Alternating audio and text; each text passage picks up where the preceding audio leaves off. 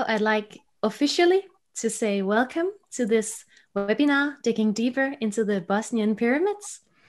We are so happy that so many of you would like to join us now live, and also welcome to the ones who are watching later on in the video that we will be posting out later. And for this webinar, you see the three of us here who are hosting it. It's Rich Hoyle, who is the field geologist of the Bosnian Pyramid of the Sun Foundation. So he really has a finger on the pulse of what's going on in Bosnia right now. And he has been working there for many years now and knows, like, he's one of the people who knows most about these pyramids. So it's really awesome that we can do this together. And then we also have Rie, who has written a book about the pyramids in Danish. And myself, and my name is Julie Mariel, and I'm an anthropologist and working with within the field of spirituality. And Rie and I are hosting travels to Bosnia with our co-joint project, Portal Journeys.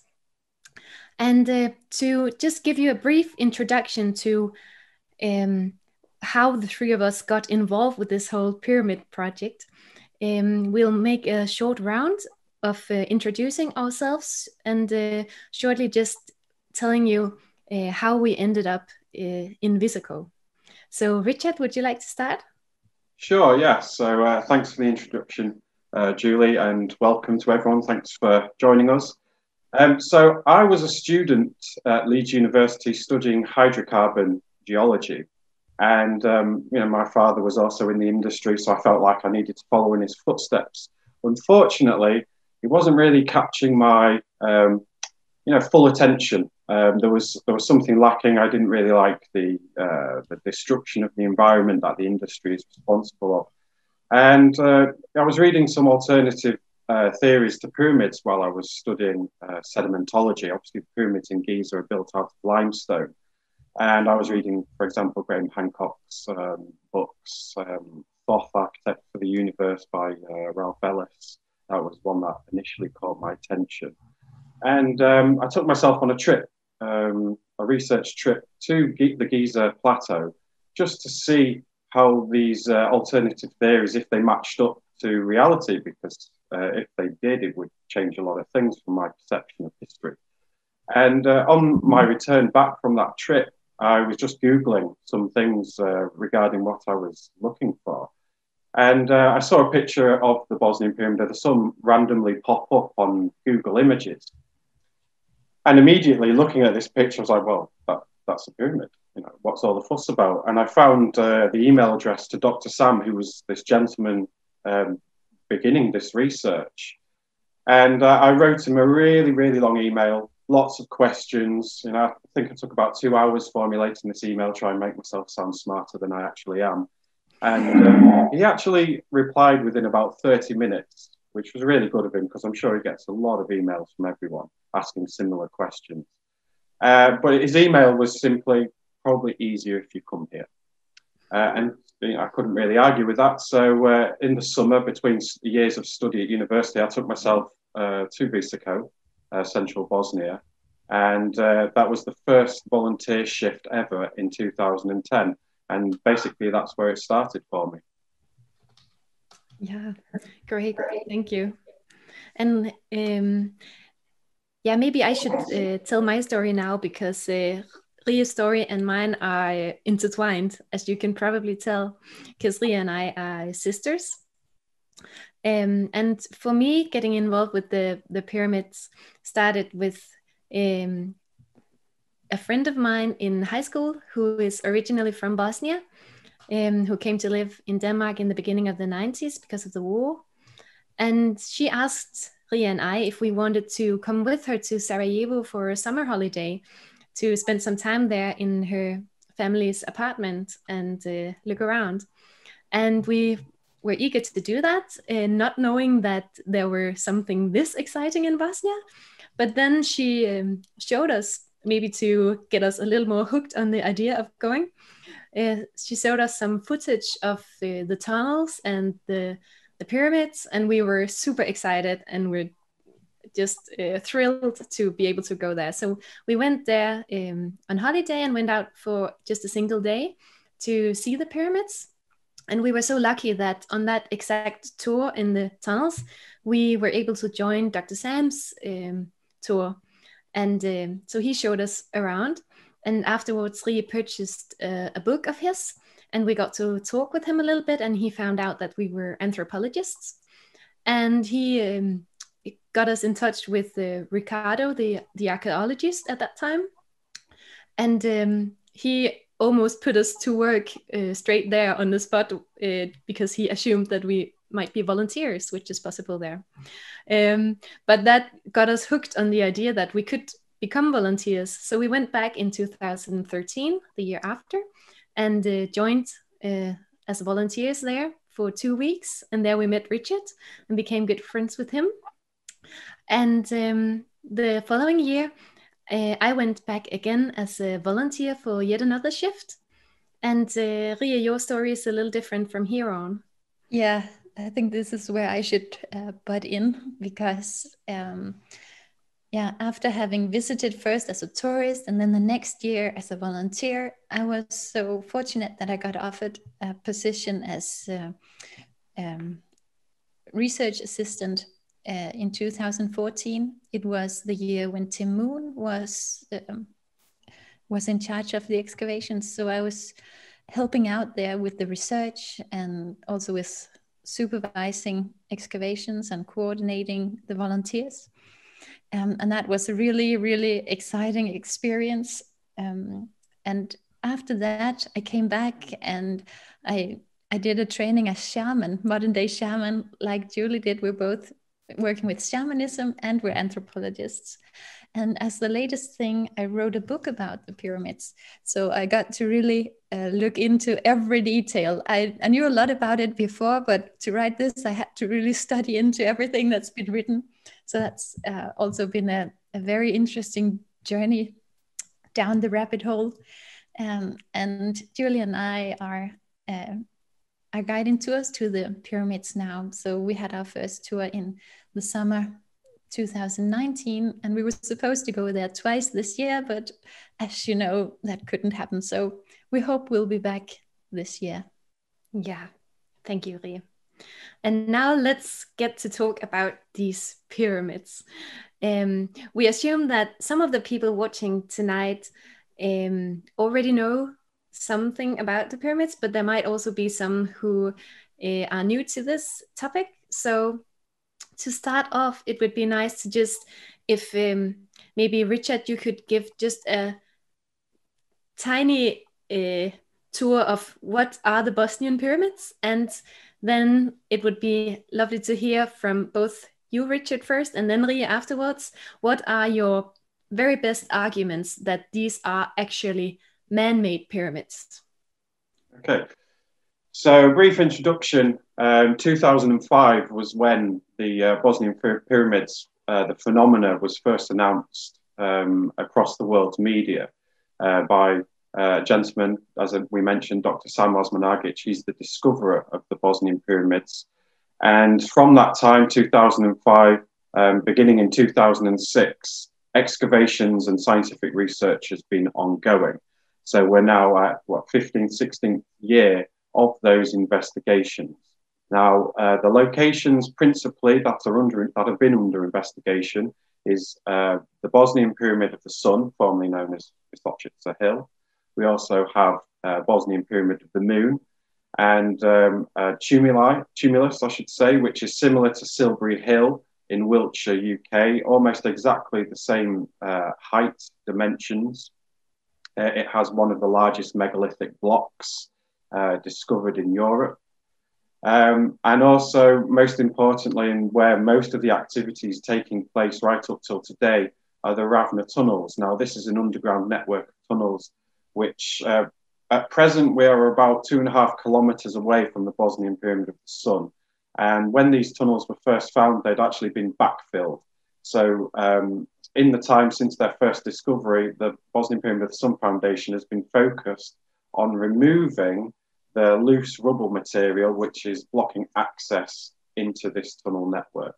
Now, I might add just the dimensions of the pyramid. So principally in the center of the Bosnian Pyramid Valley, we have three major pyramids: the Bosnian Pyramid of the Sun, Bosnian Pyramid of the Moon, and the Bosnian Pyramid of the Dragon.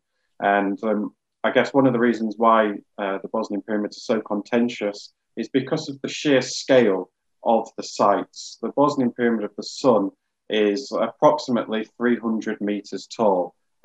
We haven't pinned down the exact foundations of the structure yet. A Bosnian Pyramid of the Moon, which is the second tallest, is 190 meters tall. So that one's 50 meters taller than the Great Pyramid of Giza. Bosnian Pyramid of the Dragon is a little bit smaller. That's only 70 meters tall, but it's still absolutely huge compared to most pyramids known around the world. Bosnian Pyramid of the Sun, the sheer scale of it, it's been estimated by structural engineers in terms of mass to be 33 times more massive than the Great Pyramid of Giza. So this is very hard for people to get their heads around, because obviously until 2005, no one at all had heard of pyramids in Bosnia before.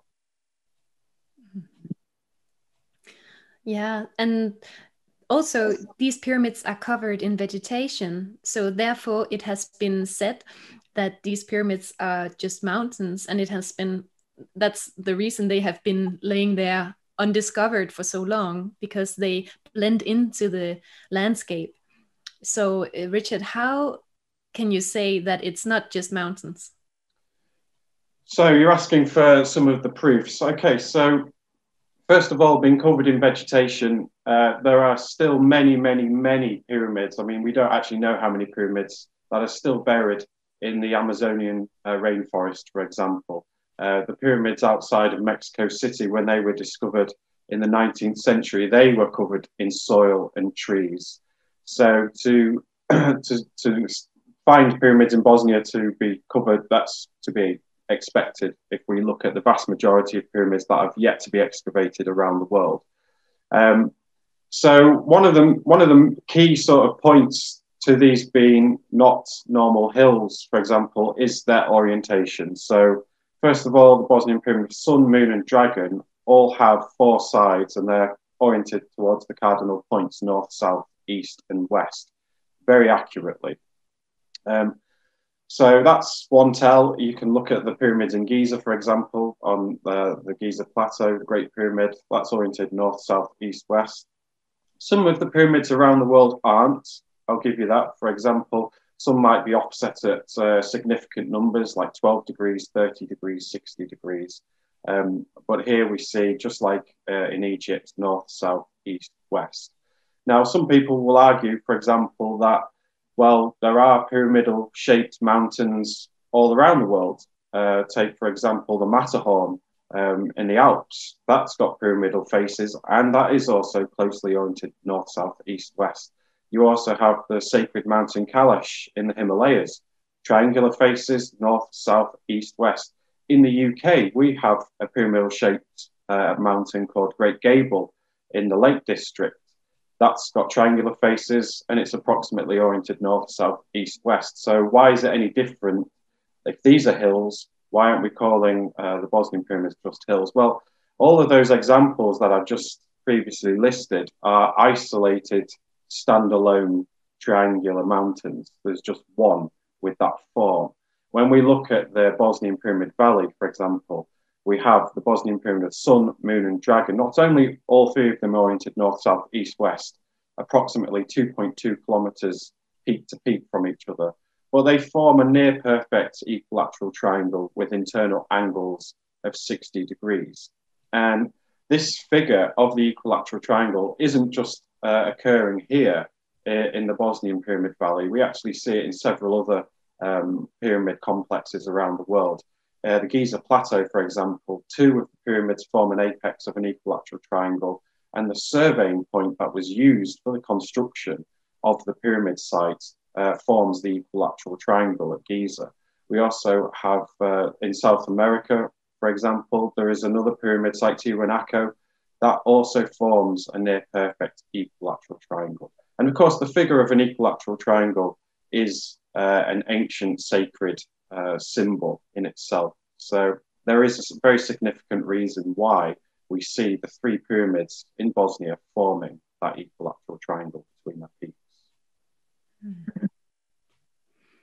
Thank you. And Rie, maybe you'd like to add some of your favorite arguments that it's actually man-made structures. Yes. Well, first of all, we can look at the concrete that the Bosnian Pyramid of the Sun is made out of. It's concrete blocks that are neatly layered on top of each other. They're rectangular with right-angled corners.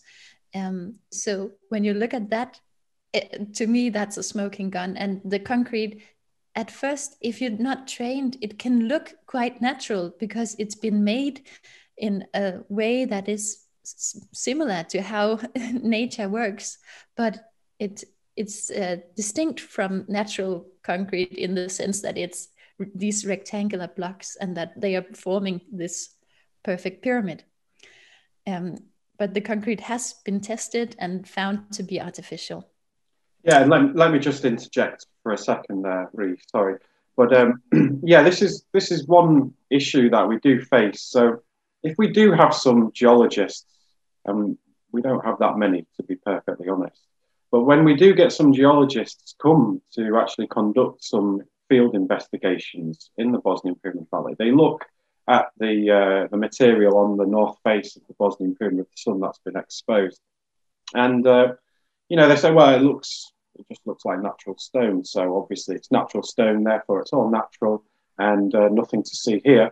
Again, without taking into account the other aspects, for example, the orientation, the alignments, so on and so forth, plus the myriad of other proofs that we have, which we can go into in a little while.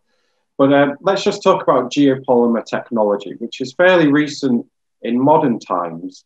And this is a means through using natural sedimentary materials and chemical reactants, we can actually produce a man-made stone that will appear like a natural stone, and where nature would take thousands or maybe millions of years to produce a sandstone from, say, loose sand that you would find on a beach. Through chemical reactions, we can create that same material in a matter of hours, maybe 2 days at the most, depending on if you're using exothermic or endothermic reactions. But it can cure within a couple of hours. And actually, if you expose those geopolymers to the natural elements, cold, wind, rain, you will actually find that the surface weathers to look almost exactly the same as a natural stone would. So if you consider the age of the pyramids, which again we will go into in a little while, it's no wonder then that a geologist would look at this material and then just say, well, it just looks like natural stone. But if we're talking about a geopolymer technology, which by the way isn't unheard of, Joseph Davidovich is saying the same thing about the Giza blocks on the Great Pyramid of Giza being a geopolymerized material, then it's not really difficult to understand why a geologist would say it just looks like a natural stone, because geopolymers are supposed to look like natural stone. Good point. Yes, thank you. And it's great that we can supplement each other like this. So don't be shy to interrupt me. It's so good to have your geological perspective on it. And that's one of the things that I really enjoy about this archaeological project, that it's open to also look at it from other angles, to have, for example, you as a geologist working with it. That adds a lot, because if you look at an archaeological site only through archaeological perspective, it will give you fewer answers than if you add people such as geologists to have that perspective. Well, let me just interrupt you again. Actually, something that happened yesterday on a web portal in Bosnia, an article had just been published. And I think it was written by, or at least it had comments by a historian, professor, Bosnian, I do believe. And recently, he's just completely criticized the project in this article that came out yesterday as a historian. And, you know, as a historian, your sources of information have to come from, you know, written books, texts, records. So from a historian's point of view, if they don't have historical texts or records, then in their mind, I suppose it doesn't exist. So when we're talking about prehistoric material structures, there is going to be no historic record if they've not been previously recognised. And this professor was quite insulting towards the efforts that the Bosnian Pyramid of the Sun Foundation have been conducting, spreading rumours and such, which we can go into in a little bit. But right now he's bringing up the old argument that the foundation is damaging the legitimate archaeology. And he's talking about the medieval fort on top of the Bosnian Pyramid of the Sun. And his arguments that all we're doing is destroying things is complete nonsense, because we've never even touched the top near that fort. And actually, in the 10 years that I've been working here, I've seen how archaeologists are reconstructing this medieval fort. And they've made a pig's ear of it, really. They've completely destroyed the remaining foundations of that fort themselves. So yeah, we're dealing with a lot of disinformation about what's happening, to take attention away from the evidence that actually the Bosnian Pyramid of the Sun Foundation has accrued since 2005. Again, this historian, he's not mentioned anything about the LIDAR survey that was conducted in 2012. He's not mentioned anything about the seismic surveys that were conducted by Russian Institutes of Science. I think I will bring that up in a second, but we had two geophysicists from Russia, from the Academy of Sciences, conduct seismic surveys of the Bosnian Pyramid of the Sun. Did the historian mention that their conclusions suggested that the internal structure matched that of the Great Pyramid of Giza? No, he didn't, because he's an historian, he's not a geophysicist, and he's not willing to look outside of his sort of narrow section of expertise. And like you say, Ray, this is a multi-dimensional project where we have multidisciplinary, I should say, where we have all kinds of people coming together, bringing their expertise. So we have engineers, physicists, biologists, doctors, medical doctors.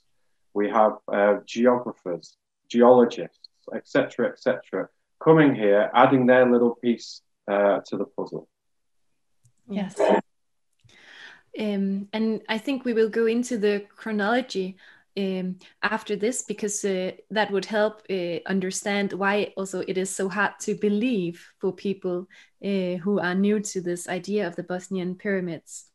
But before we move on, I would like to just say, if you who are watching have some questions popping up along as we go, if you don't understand what's being said, and you have some questions into these things, please write them in the chat in the right-hand side. And in the end of the webinar, we will spend some time answering all questions, all kinds of questions. So if you have questions for clarification, come with them as we go along. And otherwise, you can ask the rest of the questions in the end.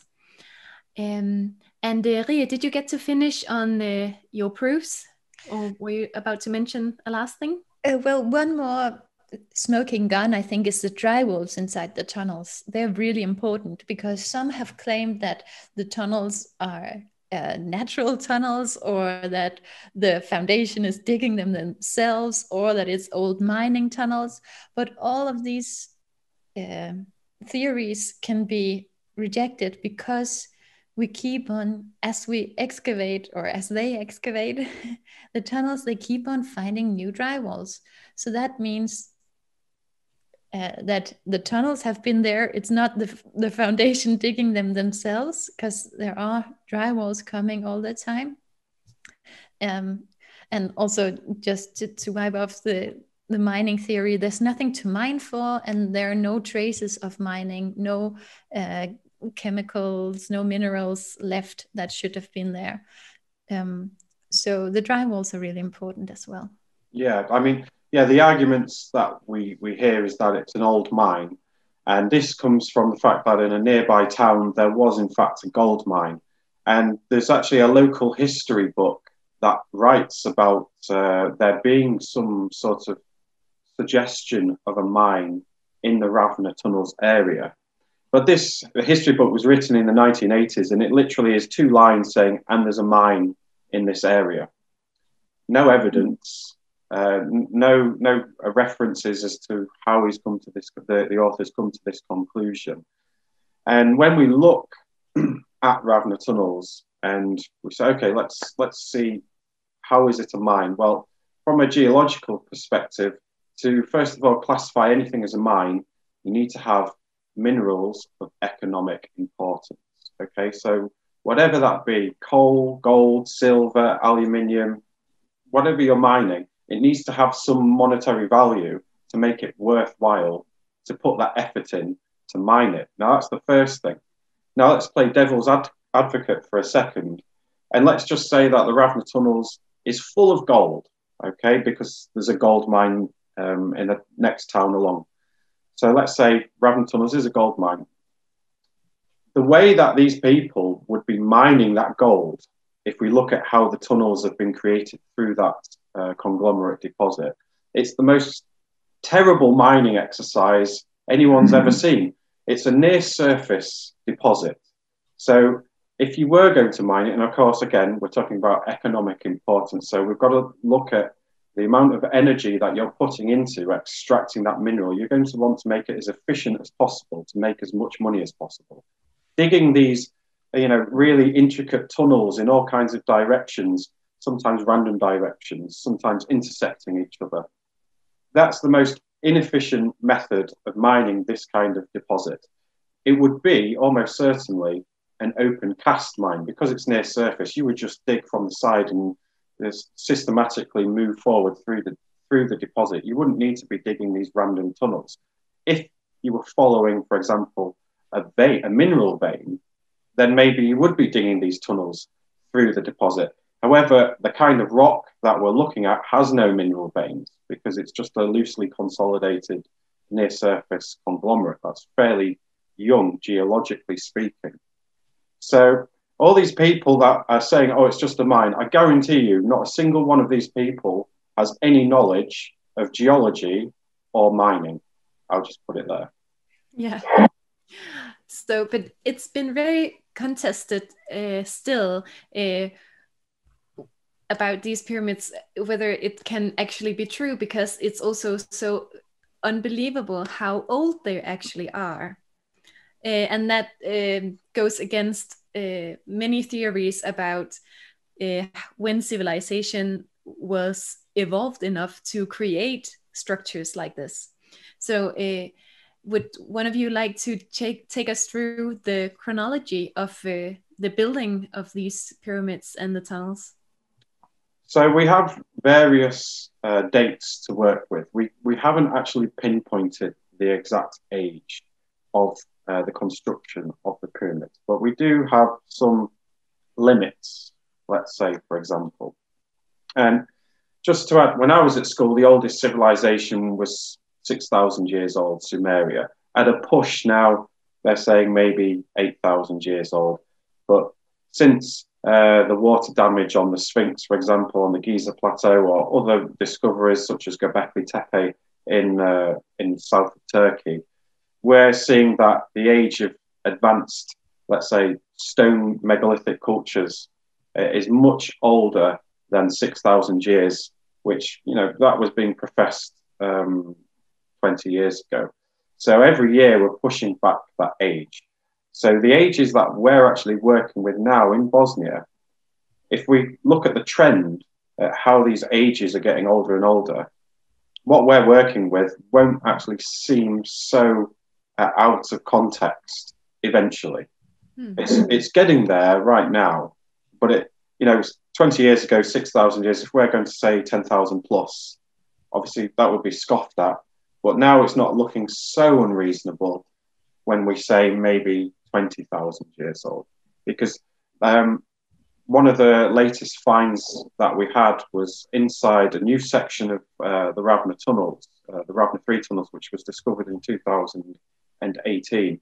We had some speleothems, some stalagmites and stalactites, and we used uranium-thorium radiometric dating, and we were able to determine a minimum age of 19,000 years, and that was deposited above one of the dry walls stratigraphically.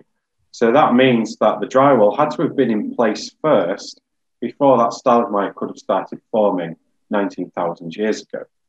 So that's a minimum age for the formation, well, not the formation of the tunnels, but the tunnel drywalls being put into place, 19,000 years old. And this would be one of the more sort of reliable methods of dating that we've used. The problem with using carbon-14 dating, which we have relied upon, is that it's open to being disrupted by groundwater, bringing in fresh carbon-14 into the sample. So, and obviously the older things get, the less reliable carbon-14 is. So some of those carbon-14 dates that we have, they're interesting, but for me, the uranium-thorium dating that we completed earlier this year is something definitely to pay attention to. And we do have plans as well to use thermoluminescence dating.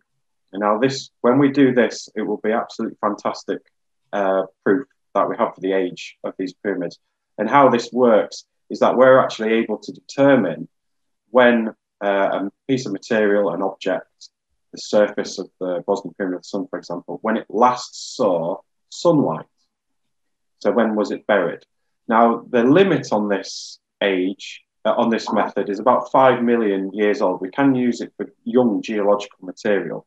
Now, if we take the natural explanation, it's just a hill, the age of the Vysočica, if it's just a hill, would be anywhere between 24 and 5 million years old. So if we do thermoluminescence on the surface of the Bosnian Pyramid of the Sun, and it's older than the limit of that test, we don't really need to know how old the material is. If it exceeds the limit of the testing method, thermoluminescence, then we can say it's a natural hill. However, anything younger than that, then we've got to look at it with some interest, because if it's 30,000 years, 50,000 years, 100,000 years, even 1 million years, it's still interesting scientifically, because, as I say, the geology in the region is somewhere between 24 and 5 million years old. So if we find a rock deposit that's significantly younger than that, then we have to actually re-examine the whole geological history of this region. Yeah, so that will be really exciting to see how that goes. But so with the results that you have for now, you can say that at least the tunnels with the dry walls were built no later than 18,000 years ago. Is that correct? I think it's 19,000 years plus or minus 2,000 years. So we're looking at the end of the glacial maximum. So this was when the ice sheets were actually retreating. And so we'd have slowly but surely there'd be obviously climatic changes. There'd also be a lot more water. The oceans would be filling back up with that ice melting. So we would be seeing cultures migrating from areas where previously they didn't have access to because of the ice sheets. But as they're retreating, there's going to be a lot of migration across the European continent. So maybe that has something to do with the tunnels being produced, although that's not my area of expertise. But it is interesting to see that the age that we got does coincide with the end of the glacial maximum. Yeah. Good. And there is a question here that I haven't heard before. That is, do you know more about what size the people had at the time they were building the pyramids? I haven't looked into that. Do any of you know anything about that? The size of the people. I think this comes from the fact that those tunnels are, a lot of the tunnels, not all of them, because the tunnels do change in shape and size, but some of those tunnels are very small. And you have to actually get down on your knees to actually travel through them. I think we have to understand that perhaps these tunnels weren't actually made as a communication route necessarily. They may have been. Some of them, I'll say, some of the tunnels are over 3 meters in height, but some of them are less than 1 meter. It might not all of those tunnels might not have the same function. Some of them might not be made for people to be walking up and down. So I wouldn't use the shape and size of the tunnels to make any sort of conclusions as to the height of the people that built those tunnels. Because just as we can crawl on our hands and knees, so could people back in those days as well. However, maybe they were shorter than they are today. Who knows? Yeah. And Rie, I would like you to tell a little bit, if you would like to do so, about this subject of why the pyramids are being so questioned, and so why do so many people doubt it? We've been touching upon that already. And also, why haven't people heard about these pyramids when it seems to be the most massive pyramid in the world? You've written something about that in your book, so maybe you could say something about that. Yes, surely. Well, what I've come to realize with my studies of the Bosnian pyramids is that in society, there is this tendency that people who are up in high power, highly estimated, they're the ones we listen to, and we ask fewer questions to their arguments than we do to people of lower status. And this has a very conservative impact on how we look at everything and how slowly things changed also within science. So with the Bosnian pyramids, the European Association of Archaeologists have made a statement that was published after a short visit to the Bosnian pyramids. According to Philip Coppens, the head of the of the European Association of Archaeologists, just took a taxi tour around to see the sites, and that was all that was done. So it was a very brief survey. Just look at it and not go into more detail or further scientific investigation. But the European Association of Archaeologists made a statement stating that it's not pyramids, it's a cruel hoax on humanity, and it has no place within the field of genuine science.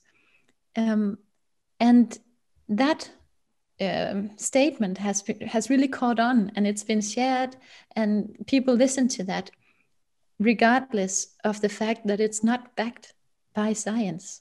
Yeah. And I've tried the same thing, actually, personally. I was on the radio here in Denmark being interviewed, and I was given half an hour interview where I went into all the details with the concrete and the tunnels and blah, blah, blah. And then afterwards, they didn't tell me this, but after I left, they also asked a professor in archaeology, so, okay, is it true? We've just heard this half an hour from this girl talking about the Bosnian pyramids, but are there pyramids in Bosnia? And he just went, no, it's not true. There are no pyramids in Bosnia. Okay, thank you so much. And that was all. And the journalist had a lot of critical questions to me because I'm not a professor in archaeology. But no critical questions towards that archaeologist. So I sent him an email afterwards asking, okay, so apparently you know it's not pyramids. Please, can you show me the evidence? Because I'd like to see it if you do have it. But he said, no, sorry, I don't have anything. I just heard it on a conference in Malta. And who shared the information there? It was, of course, the head of the European Association of Archaeologists. And it goes around like that. So that's something that I've really learned from this, is we need to really pay attention to how much do we trust people just because of their title, and also remember to ask critical questions when they share something. And this is, I don't say this to point fingers at anyone in particular, but to show that we have a tendency that we need to be aware of. Because also these high profiles, of course, they get more attention on the media, and people listen to them more. And that is a problem if you have something new that you want to come forward with. Yeah, I remember when National Geographic came to film a documentary to debunk the Bosnian pyramids. And they brought with them two professors from British universities. One was a geologist and one was an archaeologist. Now, being a geologist myself, I was interested in the background of this geology professor coming here. And I asked him directly, have you been to Bosnia before? No, it was his first time to Bosnia. Have you visited any other pyramids in the world before? No. So coming to Bosnia, first time to look at pyramids. And his first day, he arrived at the Ravna tunnels. And before he'd even taken out his compass clinometer, which is fundamental piece of tool for a geologist, before he'd even taken any direct measurements, he was saying that it's all nonsense. And this is someone claiming to be the voice of reason in science, and National Geographic promoting his, which it is just an opinion at this point, because he hasn't taken any measurements. And National Geographic are filming that opinion and presenting it to the general public as an absolute fact. Now, over the course of the week, that I think he was there for 5 days or a week, he did take a few dip and strikes of the north face of the Bosnian Pyramid of the Sun, for example. But again, we're talking about such a vast area. It's 2.2 kilometers between each of the peaks. I mean, it's a massive, we're talking at least 24 square kilometers over the whole surface area of the Bosnian Pyramid Valley. You need to take more than a few dip and strike direct measurements to understand what's going on with the geology. Now, I'm sure he looked at the geological map of the region, which is available online, to make any conclusions. But what I've actually gained access to is the raw data collection for the geological map that's being promoted as proof that it's just geology. And when you're looking at this data collection, this is like the raw data what a geologist would be doing in the field. I noticed that there are 0 measurements made on the Bosnian Pyramid of the Sun, Bosnian Pyramid of the Moon, Bosnian Pyramid of Dragon, Temple of Mother Earth, Pyramid of Love. The geologist creating the most recent geological map didn't make any measurements on those areas of contention. Now, is that deliberate, or is it just the fact that there weren't any exposures at the time that geological map was made? Because obviously the Pyramid of the Sun Foundation has created these exposures. That doesn't really matter. What matters is that these geologists are using this geological map to make conclusions. And obviously archaeologists are listening to what these geologists are saying, but they're basing their opinions on maps that don't actually have any direct measurements on the locations that we're debating, whether it's a pyramid or natural hill. So it's absurd, actually, completely absurd. And I would just like to see more people come here with an open mind. You know, they call themselves scientists and they're standing for the truth and everything like that, but they're not actually. They're just listening to, as you say, someone in authority who says it's not a pyramid, and they're taking their word for it, and they're not looking any further. Now, obviously, there's other reasons why that is the case. I mean, people in 2020, 2021, they lose their careers for just an innocent tweet, for example, these days. They say the wrong thing, they could get canned. At universities in Britain, for example, now, professors, I'm sure, have to be very careful what they're saying because every lecture is recorded and filmed. Whereas, 10, 20 years ago, that wasn't the case. They might have been able to say something controversial to pique the interest of their students. Now it's probably a lot scarier for them to actually push the boundaries of what's acceptable free speech, because it could just be recalled up and posted on the internet and taken out of context. So I think a lot of people in positions, not necessarily at the top of the food chain, but in the middle, who might have the expertise to base an opinion on fact, probably aren't daring to do so. We had an Egyptologist come in the early days of the project, and he spent a great amount of time here studying the Bosnian pyramids. And he was making public statements supporting the project and supporting the notion that there was anthropogenic activity shaping, at the minimum, shaping these hills into pyramids. And when he returned back to Egypt, he lost his job for no other reason that he was outspoken on the Bosnian Pyramid project. We've had an archaeologist work here in the past who was threatened by her professors. If she supports the project, she'll never work as a professional archaeologist again. And bless her soul, 2 days after she received that letter, she was on Bosnian television supporting the project. Unfortunately, her professors did stick by their words. That was very sad as well. So a lot of people don't want to risk their careers at this point in time. Yeah. So I think what we can all learn from this is that every time we listen to new information, whether talking for or against discoveries, we always need to listen to the arguments rather than to who is saying what. And science, to be true science, always need to be open-minded and actually do the investigations and not just base things on hypotheses. But we need to move forward also to get to around these last few topics and also take some questions. And I've seen some people are already writing questions. That's perfect. You can put them there in the chat already now, and then we'll take them in the end. But we have two more things that we will look at. And one of them is, what are the latest discoveries here in Bosnia, Richard?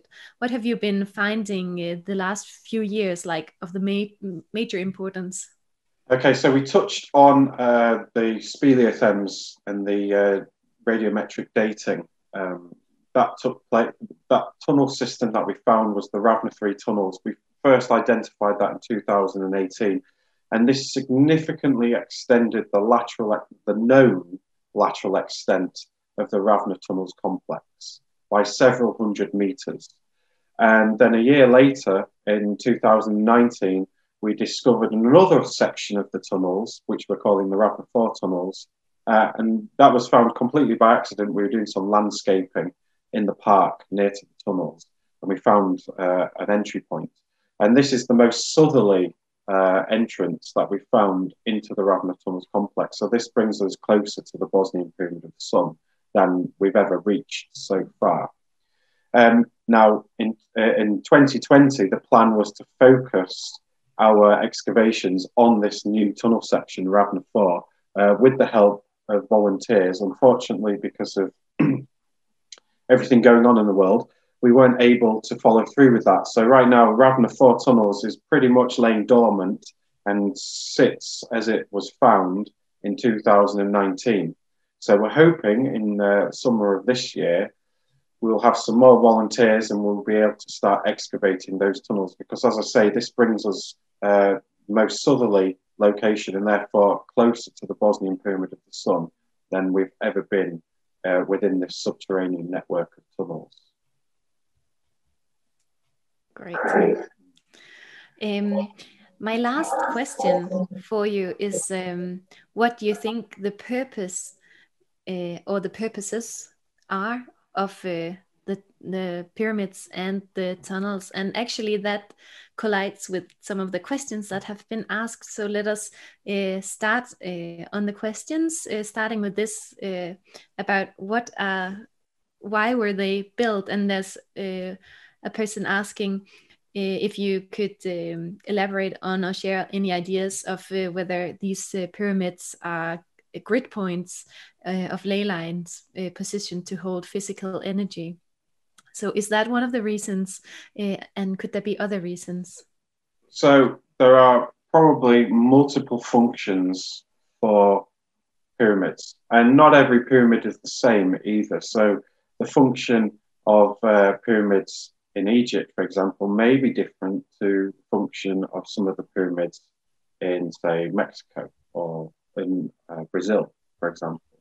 Now, some of them can be just built for ritualistic purposes, and other things things that they could be used for is actually, they were, rather than being tombs, I mean, hopefully everyone logged into this webinar right now is at a point where we can dismiss the notion that the original purpose of these pyramids were built for megalomaniac pharaohs to be buried in. Okay, that is not what the pyramids were built for, especially the Bosnian pyramids. Just the sheer scale of them.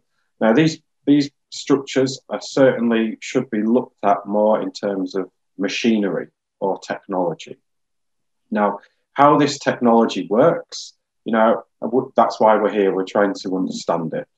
Anyone who says they understand exactly how a pyramid works is probably been a little bit disingenuous. But what we can assume is that these machines, at least partially, run on the passive electromagnetic fields present on and in the Earth, as well as also astronomical energetics that are coming down. I mean, in Giza, for example, the Scan Pyramids project measured that the chambers inside there are collecting solar particles and concentrating this energy in certain points within the pyramid. Is it by chance? Probably not. It's probably engineered that way. And so one of the functions is how, when people are talking about grids, why are they building pyramids where they're building them? Certain points on the Earth will have certain electromagnetic hotspots, let's just say nodes and antinodes, where there's focal points for example, telluric currents traveling through the Earth's crust. And it all depends on the material underneath the ground, as well as the location geometrically, because some rocks, for example, can conduct better than other rocks. That's why, generally speaking, you might find pyramids built within sedimentary basins rather than igneous fields, for example, because there's in the sedimentary fields, water is able to percolate through that rock. And obviously motion of water also creates an electrical current. So it might be a coincidence, or it probably isn't, but underneath the Bosnian pyramids, for example, we've got some really fantastically thick layers of clay, really pure clay. And this clay is non-expanding clay. So what that means is whether the clay is saturated with water or it's dehydrated, the volume stays the same. So not all clay is like that. So some clay, if it gets wet, it will expand and then it will contract when it dries out. So you imagine trying to build a structure that you want to last through a long period of time on material that's changing its volume. That's going to create an unstable foundation. Whereas here in Vesico, that clay is non-expanding. So depending on ignoring the environmental changes that occur through time, that clay will stay the same volume. Obviously, clay, when it's saturated with water, is extremely conductive. In fact, it's one of the most conductive geological materials on the Earth is a saturated clay. So if you wanted to build a pyramid structure that relies on the electrical currents traveling through the world, you might want to build it on top of the kind of clay that we are finding here in Vesico. So going back to the function of the pyramid, I'm not going to go too much into my sort of theories as to exactly what the functions of the pyramids are, but certainly we can look at it as a machine that utilizes naturally occurring earth currents to function. Yes. And maybe I can add that in the tunnels, there are megaliths that are placed exactly on top of where the underground currents of water are crossing. So we have something there that these megaliths are exactly on top of that. So intentionally placed, whether it's the megalith placed there or it's maybe holding the water in place somehow.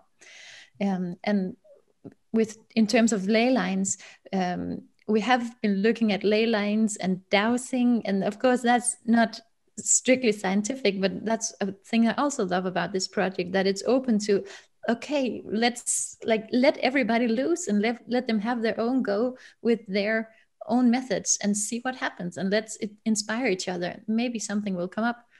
So we've been doing some dowsing as well and seeing that ley lines do cross there. And Marianne Lane, a well-renowned Danish shaman, has been there, and she could also feel how the lines of energy are centered within the Pyramid of the Sun and meeting there. So yes, it's definitely got something to do with the energy grids. Yes, and with these megaliths and the other things that are going on in the tunnels, with the very fresh air, lots of negative ions, the tunnels have very beneficial properties for healing the human body. So whether they were built to do that, or if it's just a very lucky side effect of the tunnels, that's also a function, at least nowadays, of the tunnels. We have some more questions here. Let's take them. There's one here asking, have you yet found an entrance into the Sun Pyramid or any of the other pyramids? So the only entrances that we have into the underground tunnel network are 2.5, 3 kilometers away from the Bosnian Pyramid of the Sun presently. So to answer that question succinctly, no. However, there used to be a hole in the top of the Pyramid of the Sun, according to local people, but that hole was closed in recent history. So they say there used to be a hole, but it's not something that we can reopen and check for a fact now because of this zone at the top where we're not allowed to do any digging because of the remnants of the medieval castle. Yeah, the top 2/3 of the pyramid have restricted access to any excavations from the Bosnian Pyramid of the Sun. And apparently, according to those sort of reports of where those entrances are, they all exist within that restricted zone. Actually, we are working right now to have that zone reduced significantly so that we can perhaps start excavating more in those areas. And again, we're still very far away from the medieval fort at the top. And we have no intention of excavating there or damaging what has already been destroyed by the reconstructive work. So hopefully we will get that restriction lifted soon. Yes. And I guess the person who was asking this question were comparing to the Egyptian pyramids that seem to be intentionally built for people to go into them, since there are hieroglyphs and such inside. But for now, we don't know for sure what's inside these pyramids, whether they were actually made so with the purpose of people entering into them, or whether people were not supposed to do that.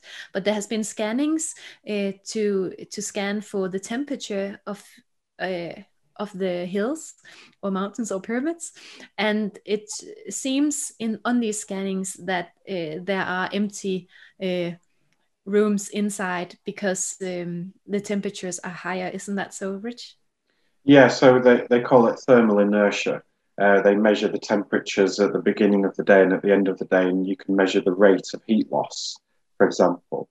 And if you've got empty cavities inside the hill, it's going to heat up quicker and cool down faster.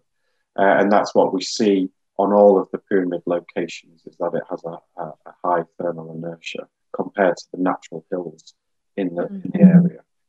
So yeah, probably there will be some open spaces, just like in the Giza pyramids, but also it took a long time and a lot of effort to gain entry into the Great Pyramid of Giza, and that was without being buried with soil and trees and everything else on top of it. So I think patience is required, and the geophysical techniques that we have available to us. You know, people say, why don't you just use georadar or seismic surveys? It's difficult because of the material we're facing. There's a lot of clay in this area. Georadar doesn't work very well at all with clay. You get a lot of reflections back. And with seismic surveys, you've got to remember that the scale of what we're looking at. A lot of these surveys won't be able to produce a resolution high enough to be able to find a small passageway entrance. So unfortunately, there is no magic bullet that we can use, not one specific method to find where these tunnels are. It's going to take a lot of time and patience to actually identify where these entrances into the tunnel exist, entrances into the pyramid exist. Mm. Yeah, and also when you get to see where these tunnels entrances are on the pyramid, we have to remember the pyramid is so huge that on the bottom of it we have houses a long way up and until it starts to be a forest. So if you have entrances coming out in the backyard of someone's garden or into somebody's house, you cannot just dig there. So it has to be entrances that are at places where it's possible to get the permission to excavate. And also, a lot of the municipal water for Vesico is being extracted from underneath the base of the pyramid as well. So any passages, any excavations, it potentially, hypothetically, could disrupt the water supply for the entire city. So this is some logistical issues that will have to be carefully examined when entering into a pyramid. If the water table has raised to a point where the passages are themselves flooded by the water supply that the town is using. That's a good reason to be patient with the excavations, that the slower it goes, the less risk of damage, both to the water and also to all the old artifacts and sites.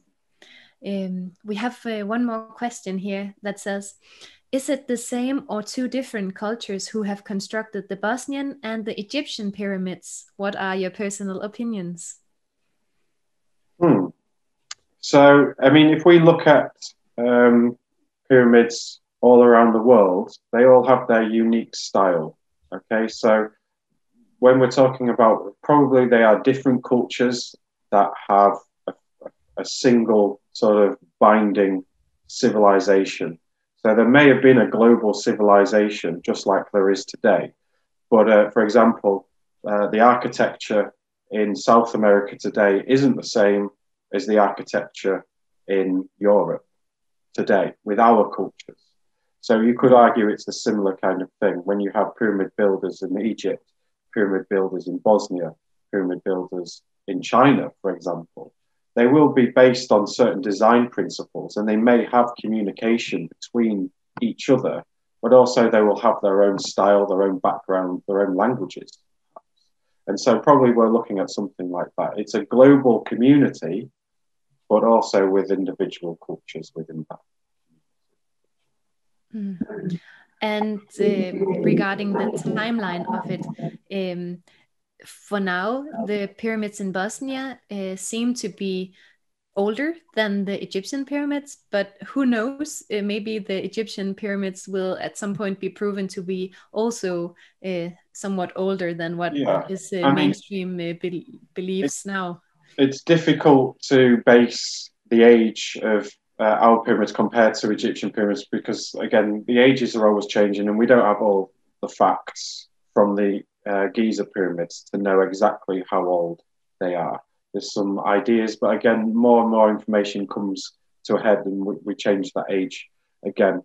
But one thing we can look at, for example, is if we look at the Egyptian pyramid building culture, we see that the Great Pyramids are the best quality and they're the oldest. And then as we move closer to present day time, the quality of those pyramid constructions become less and less. And you look at some of the most recent pyramids built in Egypt and they're just piles of rubble on the floor, whereas the oldest pyramids are still almost in pristine condition, minus the covering stones that were removed. So looking at that trend, we see in Bosnia, those pyramids are even bigger, for example. So it may be that it's an even higher technology. So if we're going backwards in time where things are getting better, the older they are, then we use that trend to just look at it and say, well, the Bosnian pyramids therefore should be older than the Egyptian pyramids if they're even bigger, for example, following that trend that we see within the pyramids, within the Egyptian culture. Yes. That was the questions that we have received for now. But to round this webinar off, I think it would be good to mention, if people who have seen and heard what we have said would like to know more and get involved, or go and see the pyramids in real life, or see some more pictures or videos of it, where can you go for more information, and how can you get your fingers in the actual? Yeah, so we have Bosnian Pyramid of the Sun website. Just Google Pyramid of Sunsa, or pyramidofsunsa.ba is the web address. That's in Bosnian, and also it's in English. It's translated into several different languages. Also, we have one of the official Facebook pages is Dr. Sam Osmanagic. All the information gets published there on Dr. Sam's Facebook page. Also, I have a Facebook page, Richard Hoyle. My YouTube channel, Forgotten Pyramids, that's where this will be getting uploaded.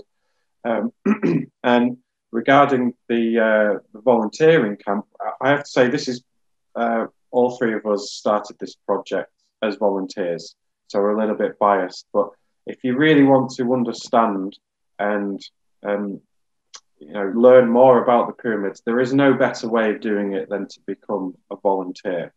And I know the world is a little bit crazy still right now, and we don't really know what is going to happen. But as it stands right now, we are operating on the assumption that a volunteer camp will be going forward in summer of 2021.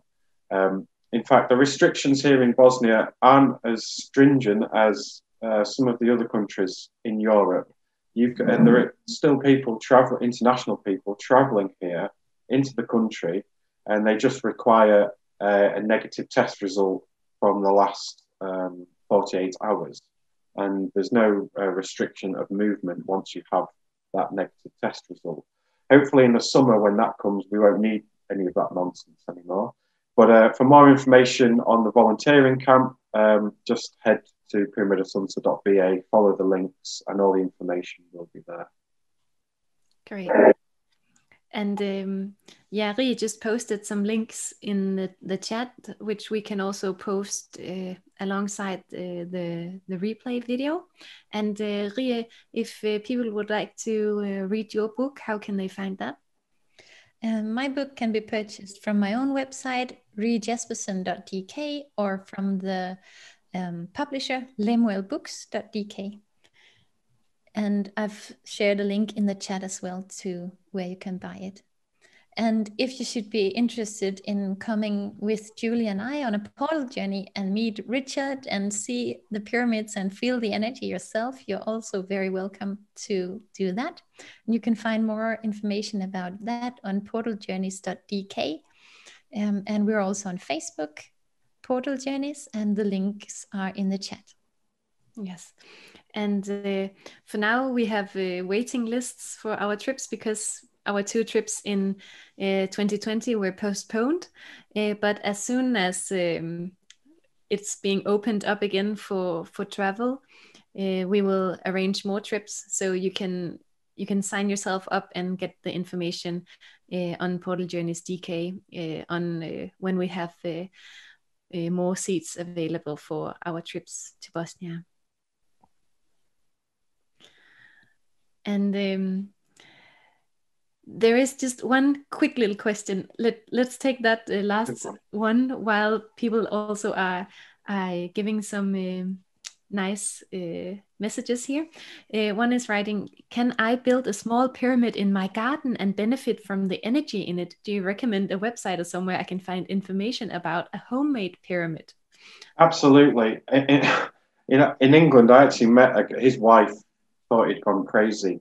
He actually turned his whole back garden into a pyramid, and he's a builder, and he aligned it north, south, east, west. I mean, it looked ridiculous in the area because there's this big white pyramid in his back garden, but he swore by it, that he would go inside there in the evenings and meditate. Sometimes he would sleep in there and it really helped him, and he found it to be very beneficial.